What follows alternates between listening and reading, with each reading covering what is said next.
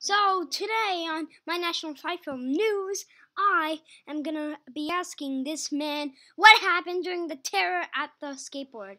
Well, the story all starts when I was at the zoo, and so there are these guys who pulled up in a trolley, you see, and they got out. But they were my friends. They said they were gonna meet me there. They got in the bleachers or the ground. Then I saw them there. Then their friends came. Then more people came. Then we saw the skateboarder, the famous skateboarder Antonio Jackawa.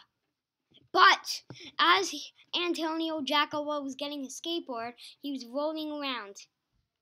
But he didn't know this would be his last skateboarding attempt. You see, there was a terrorist, and the terrorist, you see, hopped down a car. I saw the whole thing unwind, but I was too scared to talk about it. So, as he was skating as Antonio Jacobelli was skating towards us, he got shot by the murderer or the terrorist, whatever you call him, and he started shooting everyone. And I mean, when I say everyone, I mean everyone. Then, when we finally thought we were safe, he knocked me out. And then, that's how we survived. The end.